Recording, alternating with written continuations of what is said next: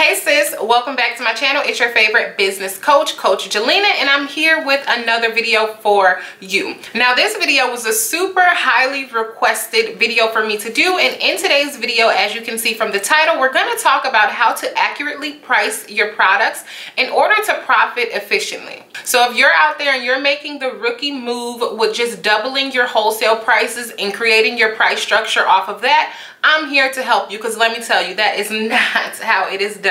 So the topic for today's video is going to be how to price your products to accurately profit, learning about markup percentages, and how to pick the appropriate markup percentage that caters directly towards your business. And lastly, go over the equation / formula to figuring out your new price structure. But before we get started in this video, I want you guys to go ahead and like this video and comment below if you want my next video to be about how to accurately pay yourself as a business owner through your business financial gains. So if you want that video, make sure you comment below. I'll only do that video if I get enough comments below. And lastly, I do have a digital guide that goes hand in hand with this video that goes further into depth about incorporating the shipping costs, your website maintenance fees, packaging, business subscriptions, pre-ordering, drop shipping, and ordering on demand into your price structure as well. And for a bonus, I do have example equations in the price to profit digital guide for those of you who are more visual learners. And by incorporating all of those things into your actual price structure, it allows your business to run itself. So it's really important to be knowledgeable on how to price your products and incorporate your business maintenance fees and your vendor shipping prices and all that good stuff into your price structure, so that you, being the business owner, will never have to come out of pocket for your business, and it allows your business to pretty much runs itself. So if you're out there and after this video, if you do want the price to profit, it will be linked right in my description box for you to go ahead and check out. But other than that, we're just going to jump right into this video. So in order to accurately price your products, there's a few key terms that I'm going to use throughout this video, and I want you guys to understand everything to its entirety. So the first key term that I want you guys to instill in your head is COGS, C-O-G, and that stands for the cost of goods. The next key term that I want you guys to instill in your beautiful brain is markup percentage. Now, if you do not know what a markup percentage is, it is the percentage that you want or need your business to profit per product, per service. So those are the two key terms that I wanted to talk about in this particular video. In the price to profit guide, there's a few more key terms, because it does get a little more intense once you start incorporating shipping and vendor costs and website maintenance and all that good stuff. But for the sake of this video, we're only going to talk about those key terms. So the next thing that I want to get into is markup percentage safe zones. So as we already talked about, the markup percentage is the percent you want or need in order for your business to profit. So the safe zone is always going to be 50%, because that's essentially just doubling the cost of your vendors' prices.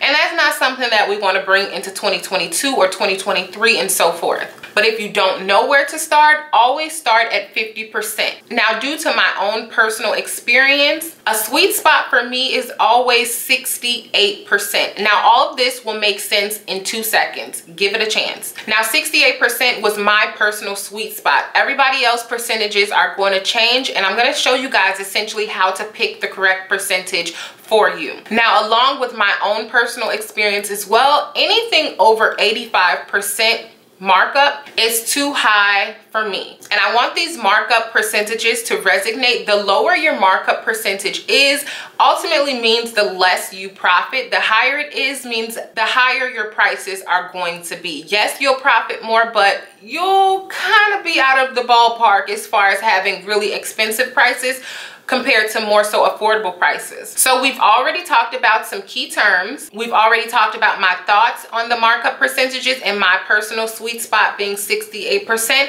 but no more than 85%. Now, the next thing that we're going to discuss is the actual formula to creating this price structure. And how this formula essentially works is you're taking the cost of your goods, so your vendor wholesale price, dividing that by 100, subtracting that by the markup percentage, and then multiplying that by 100. Now, I know numbers are getting thrown at you and all that good stuff, but I'm here to break it down a little bit for you to make it a little bit easier. And by you doing that formula, it's going to give you your new price structure or your price per piece of product that you offer for your business. So here's the example I'm going to give you. Imagine if you're ordering from your vendor. We're talking about hair here. And let's say your hair supplier prices their 18-inch body wave bundle for 24 bucks. That's the wholesale price. $24 is the wholesale price. If your markup percentage, and we're just gonna keep it simple for a second, if your markup percentage is 50%, after you do the equation and plug it into the equation's gonna equal 48, which means your new resale price for that one piece of product would have to be $48, and that's essentially doubling it. And that's why I'd say 50% is the sweet spot. You do not want to go under 50% because you won't even be making back the actual cost of the product, and we don't want that. So that's the first example I'm going to give you. Now, the second example, which is a little more intermediate, is going to be if we use that same equation. So let's say your vendor has an 18-inch body wave and they retail it for 24 bucks. Now, if you take a new markup percentage being 68%, which is my sweet spot, after the equation, it's going to equal 75, which means your new resale price for that one piece of hair is going to be $75. And the cool thing about markup percentages is not everyone is going to have the same markup percentage. Just because my percentage is 68 because I want my target audience to be more so affordable, maybe you have high-end products and you want your markup percentage to be 74%. But it's going to take time for you to actually figure out your markup structure, because you then need to actually sit down and formulate the formula that I did just give you with different markup percentages to see what your new price structure looks like and what works for your business. So essentially, I'm giving you guys the formula, but it's up to you to figure out essentially which markup percentage that you want to use. And the goal is to just try out different markup percentages in the actual equation and figure out which price point works for you and your business.